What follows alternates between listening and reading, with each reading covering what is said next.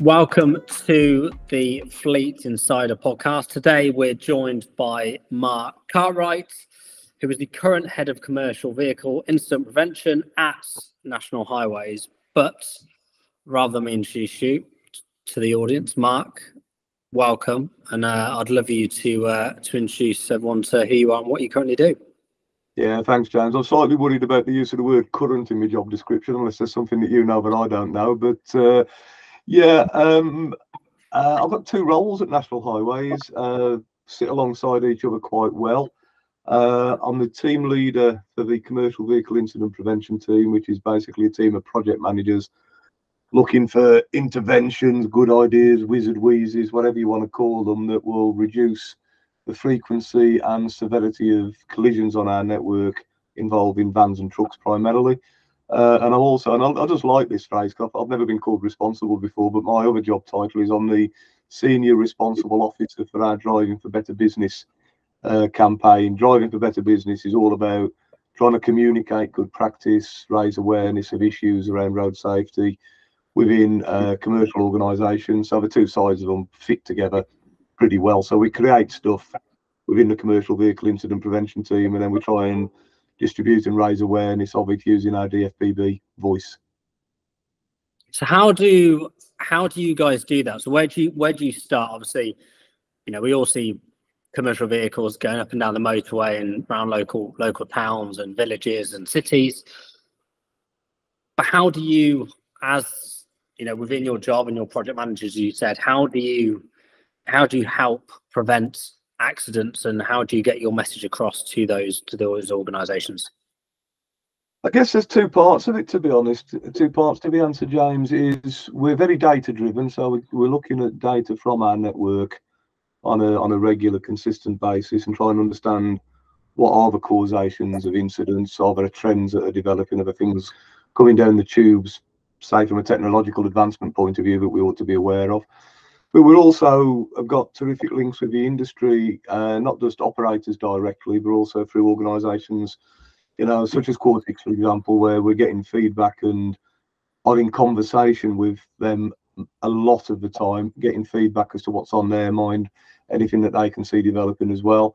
And very often there's a kind of almost a consensus of opinion as to where we should be putting our firepower, I suppose, for want of a better phrase with it. There was a very good example just after I joined Highways, to be honest. My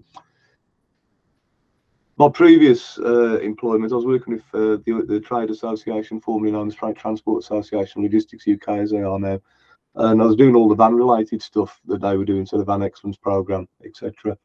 And when I arrived here, it became pretty obvious, talking to operators, looking at some of the data from the network, is we were putting an awful lot of effort into the HGV side of it. Now, that isn't to say that HGVs don't crash. They do. The slightly inconvenient truth is that they don't crash that often, but when they do, it tends to be big and horrible because the laws of physics get involved. But actually, vans crash a lot. Vans present quite a significant risk to themselves and other road users. So we put an awful lot of effort into increasing activity around the light commercial vehicle side of it, and understanding what operators need, trying to understand what the causations of incidents are, trying to come up with some kind of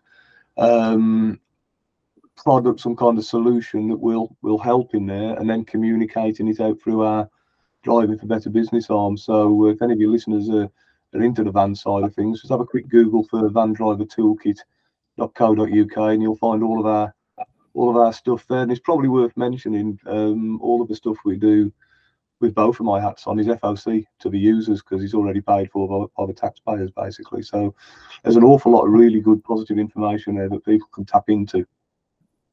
And what are those risks, Mark? So from not only the organisation or the business themselves, but actually the guys and the girls that are in the vans driving, what are the different types of risks for, again, like I said, the business itself and then actually the drivers? Yeah, it's an interesting question, that, James. Is when we look back at the various initial causations of incidents, which we're doing an awful lot of work on at the moment, what we tend to identify is very, very few crashes are caused by vehicle condition. Yet vehicle condition is the thing that an awful lot of operators of all sizes, of all types of operation tend to concentrate on, they talk about, you know, great pride about their vehicles being roadworthy. The reality of it is hardly any crashes are ever instigated by vehicle failure.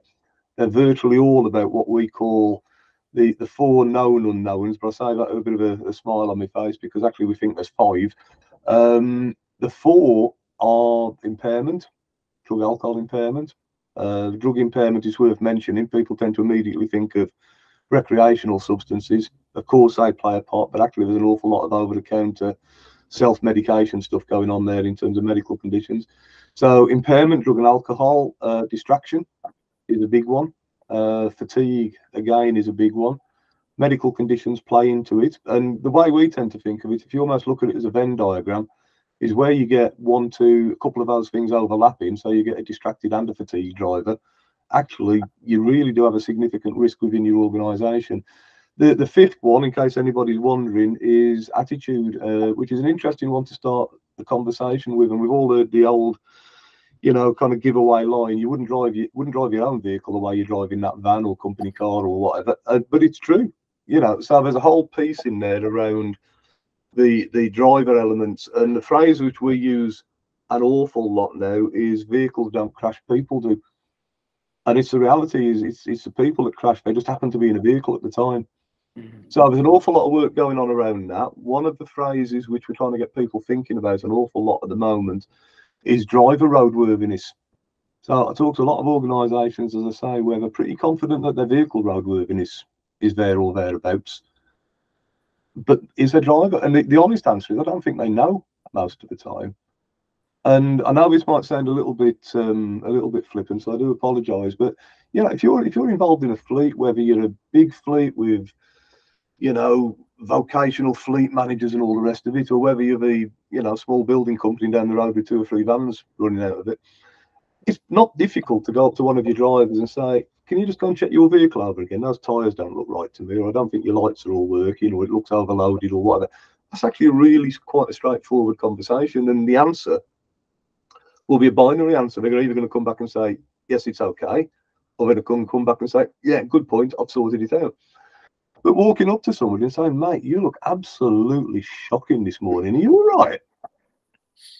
That's a really quite a difficult conversation, which in my experience, a lot of people will shy away from. You know, before you know it, you've got the unions on your back. If it's a unionised organisation, you've got your HR people getting involved. But actually, the fact that for whatever reasons, that guy's maybe lacking in sleep or is, you know, got other things going on in their life which they're dealing with in whatever way, that's actually the real big risk of the organisation. And I guess for some of the smaller fleets where they typically lend themselves to industries where, you know, it's quite laddie, you're on site maybe, again, you know, those conversations probably aren't had as much as they should be.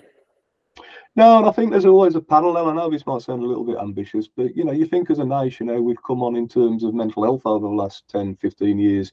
You know, we see the adverts on the TV every night. Are you all right? No, are you sure you're all right? Ask the question, start the conversation. Wouldn't it be great if we were getting similar kind of approach in terms of physical health, which is where the risk is? Yeah, no, it's very true. So I guess then that lends itself down to some of the initiatives that you guys have.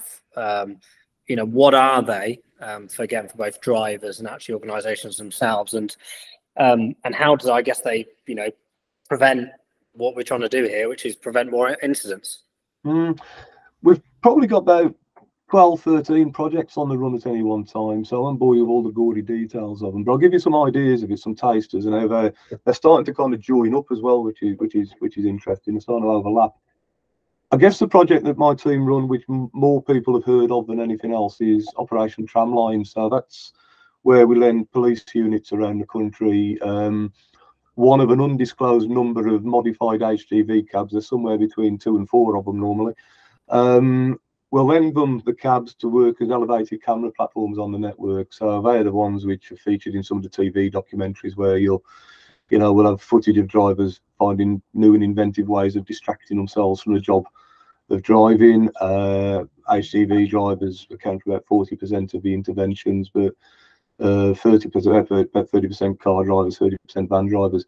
And a lot of it is really straightforward but dangerous stuff. It always makes me smile. I do most of the kind of PR stuff for them. So you'll find a microphone or a microphone or a camera stuck in your face, and the question you tend to get is, what's the funniest, strangest, weirdest thing that you guys have ever seen? And we have seen some pretty odd stuff when they're out there.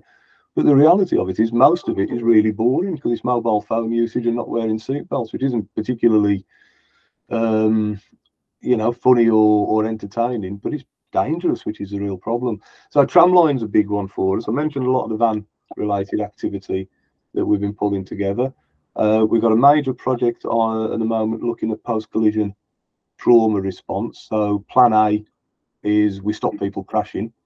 Plan B is they have crashed. How do we keep them alive long enough for the fully trained paramedic to turn up in a state-of-the-art ambulance? There's some horrible stats floating around with that, James, is that the paramedics people tell us that there's something like 60–70% of the incidents where, sadly the victim dies before reaching hospital would probably have been preventable with some pretty basic first aid on scene around, primarily around cardiac issues, CPR, bleed control, literally just pushing and stopping people bleeding, and clearing airways. That's a horrible statistic. So it's about trying to raise awareness of, as a bystander, what you could be doing if you come across the scene of a crash, making the best 999 call anybody's ever made, and reducing the response times, protecting the scene with your vehicle if it's appropriate and it's the right kind of vehicle.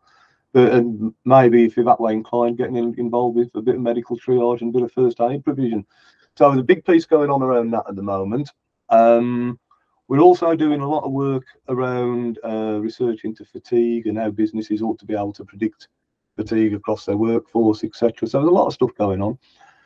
The big thing, and I wouldn't necessarily call it a project, James, it's maybe a bit more of a strategy, but we're trying to adopt, is something we're calling the power of procurement, which is a very odd name for a title, and to be blunt, for the project. And to be honest, I wish we'd have thought of something else, but we're stuck with it now.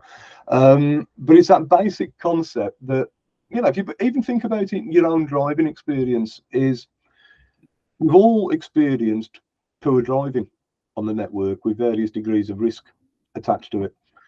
The reality of it is I can make a very solid argument that at least 50% of the drivers on the road at any one time are only there because they're working. In fact, the figure's probably higher than that. The basic maths are, we know there's about 500,000 trucks out there, so they're being driven for work. There's in excess of 4.5 million vans out there, so let's just be conservative and keep the arithmetic easy. So they're being driven for work, 4.5 million vans, 500,000 trucks, there's 5 million vehicles being driven for work. There's then company cars, figures declining, but it's about 1 million, so there's 6 million vehicles being driven for work. You then get into the world of grey fleet, which is an interesting world. There's lots of estimates out there as to how many grey fleet drivers are, which vary between about 10 million and about 22–23 million. So we just picked on 14 million as a pretty conservative kind of figure, and it keeps the arithmetic easy. So that gives us 20 million vehicles, which I could argue are being driven for work. Rather conveniently, that's about half of all the vehicles registered in the UK. Now, if we went down to our favourite piece of motorway and we stood there and we watched the traffic coming past, it'd be way more than 50% of those vehicles are being driven for work. Now, the reason I'm making such a point of that is we will all know that those drivers are employees. They're subject to health and safety at work legislation. The organisation has their health and safety at work duties to create a safe working environment for their workers, for other people that they come into contact with. And one of the things over my years around the industry, which has, I suppose, fascinated me and terrified me in equal amounts, of a number of very health and safety robust organisations I see that fundamentally lob their drivers a set of keys, pat them on the head and wish them the best of luck. Whereas within their premises, they've got every safeguard and measure in place. And somehow that joining the dots about the fact that that driver is still subject to all of the legislation, you're still subject to all the penalties and everything that comes with it, seems to pass people's mind. So power of procurement is very much about getting organisations to understand their obligations and to treat road risk in the same way as they would treat any other risk within their organisation. And the procurement bits in is let's be demanding buyers. If we are, if I take highways as an example, we wouldn't employ somebody to come and build a bridge for us unless we were pretty sure they know how to build a bridge without ensuing carnage. But are we as challenging about their abilities to operate vehicles in a safe and proper manner. Now, you know, if you cascade that across, there's an awful lot of influence, I guess, that can be put on your working driver. Is that because you feel that the business and society, again, I'm not, you know, I don't want this to be a wider societal issue here, but is it because we undervalue what a driver does? Yeah, I think there's two things, to be honest, James. One, the bit that's missing with health and safety legislation is road-related incidents aren't RIDDLE reportable in the same way as something happening on site would be. And I think that can influence health and safety professionals to maybe take their eye off the ball in terms of road risk. If it was RIDDLE reportable, I think it would be a significantly different scenario that we're seeing. But I also do think that as a nation, we don't necessarily take driving as seriously as we should do. For most of us, unless you've got a very extreme kind of hobby or anything, driving will easily be the most dangerous thing any one of us do on any one particular day. There was a stat a colleague of mine came up with, and it's quite an interesting thing, this, if you're doing this in front of an audience. You ask people if they do the national lottery, and all these hands go up and say, yeah, I do the lottery. You do really realise the chances of you winning the lottery this week are 82,000 times worse than your chances of actually being injured in a crash this week. Don't quote me on the figures, guys. I've just tried to remember those, but there is significantly less chance of you winning the lottery than there is of you actually being injured on the road this week. Now that tends to concentrate because we just take it for granted, don't we? And equally with the, you know, the way we as a society, and I don't want us to get too high level than this, but the way we interact with the logistics and the transport function is we just take it for granted because it just happens and we don't think about it. But actually, we're exposing people to risk every time we order a pizza or order something off Amazon or expect our gas engineer to turn up. There's a risk attached to all of this. Mm. So how can fleets ensure that we can reduce that risk as much as possible for the drivers, the business? You know, how can a business mitigate that risk as much as possible? I think the first thing is understanding the fact that the risk exists, if I'm being truthful. Okay. Driving is something we all take for granted. We all assume we have a right to drive and to a certain extent, I guess, to behave how we feel when we're driving. But if as an organisation you're asking the same challenging questions of your staff, your people, as you would be, you know, in driving as you would be if they were involved in, I don't know, a construction project or something of the sort. We did some work a while ago for in the final mile sector. I won't name the companies involved with this, but you know, they had an awful lot of emphasis on what was going on within their sites. You know, whole discussions about people scalding their fingers on cups of coffee which were too hot out the vending machine, and excuse me, falling downstairs and finding new and inventive ways of cutting off bits of anatomy in sortation hubs and stuff. They had absolutely no real idea of what was going on out on the road, other than the fact that the vehicles were out there. They were roadworthy, I'll give them that. But were the drivers roadworthy, to come back to that previous point? It's interesting, if you apply the same kind of health and safety smarts to the road situation as many of these health and safety leaders apply to everything else that's going on with the business, I think we go a long way forward on this in terms of, you know, making the road safer. And obviously with technology advancing as quickly as it is, you know, we've got the likes of Cortex. How can they help a fleet? How can, you know, from your perspective, Mark, you know, is a tracking system like Cortex able to reduce the risk for that business and that driver? Okay, let me just quickly get the small print here. I'm obliged to be supplier agnostic with all of this, but I think behavioural telematics is a very powerful tool for all kinds of businesses, and the cost that's attached to it now is reachable, I would argue, for most organisations, particularly if you can get the insurers to dip their hands into their pockets and help out and all the rest of it. But I think there's a number of angles to this. I think for the drivers to understand that there is some degree of monitoring going on their behaviours is a good start, good point. The kind of data, rich data that a fleet operator can be pulling back from systems such as Cortex, I think, is absolutely invaluable with this.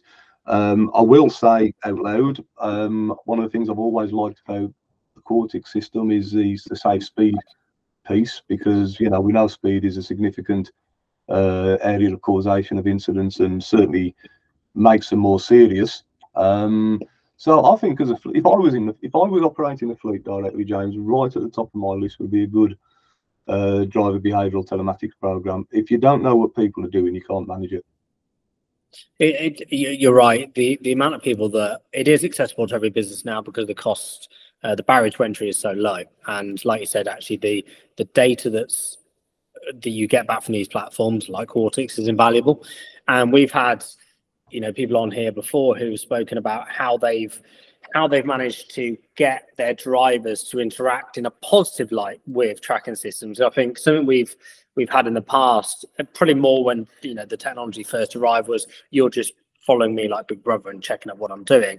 Where actually what some of these firms have tried to do now is try to gamify it, and based on where you come, you can get incentives like Amazon vouchers, etc., etc. So it's not just a sort of head office versus the driver, where it's actually getting everyone on board. But like you said, the data you get back from platforms like Cortex is invaluable, and every business should be implementing something of that ilk. What's crazy though is still 30% of the market have still not used or adopted this technology. No, absolutely, and there will be all kinds of reasons why that is the case, but I can always come back to the fact that, one, you're investing in an expensive piece of kit in terms of the vehicle, you're investing in an expensive member of your team, probably potentially an invaluable member of your team. So why wouldn't you be wanting to protect both of your assets, the human assets and the physical assets? There's a whole piece in there about reputational risk. You could be hurtling around the place in a vehicle with your names written on the side of it in 6-foot-high letters, which is hardly a good advert. And to come back to the point you made earlier, the barriers to entry, I think, are significantly lower than they used to be. It would be right at the top of my list. That's all I'm saying in terms of what I'd be looking for if I was a fleet manager. Are there any other pieces of advice for a fleet manager that you feel that going away from the tracking element to improve their overall safety for their drivers and again for the business itself? I think fairly typically you can break the risk down into driver, journey, and vehicle. I find many fleet operators are actually really good at managing their vehicle conditions and making the right choices, and will often lean on their lease providers and their manufacturer colleagues to help advise that's terrific.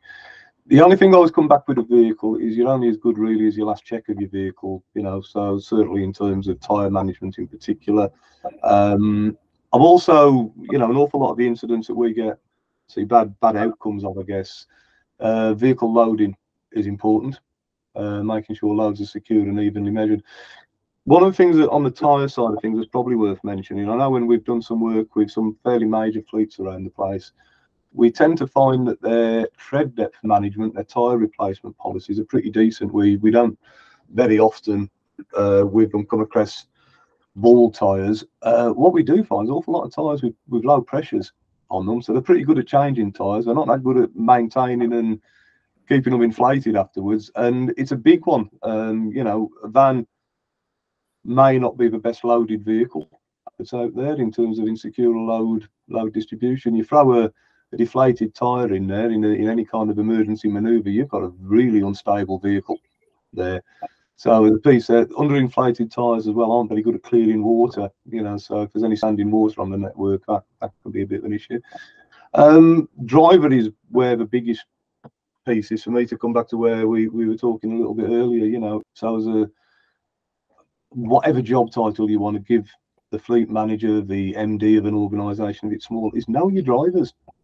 Understand what their behaviours are like. I know it sounds a little bit like trying to manage a football team, but if you've got a driver there who's just had an happy addition to their family, keep an eye on them, because they're likely to be getting fatigued. If you've got somebody going through a traumatic life experience, a divorce, or a parent that's sick or whatever, they're going to be under pressure. And one of the things that playing into that is, so often hindsight is 20/20, isn't it? I mean, with so many things in life, but There was a case a few months ago of an HGV driver who got sent down for going to sleep at the wheel and crashing into a vehicle, and there was a fatality involved with it. And you know, you read the press articles about it, which was all we really had to look at, but everybody in the business seemed to know that this fella couldn't stay awake for more than 30 minutes at a time without a can of Red Bull or a strong cup of coffee. So, you know, it's easy to point the finger afterwards and say, oh, God, we knew that was going to happen. But why didn't somebody do something about it? Then it comes back, I think, to some of this difficulty about engaging with that kind of health side of things across the driver roadworthiness piece, I guess, is what I'm trying to say there. So that's an important piece, of course.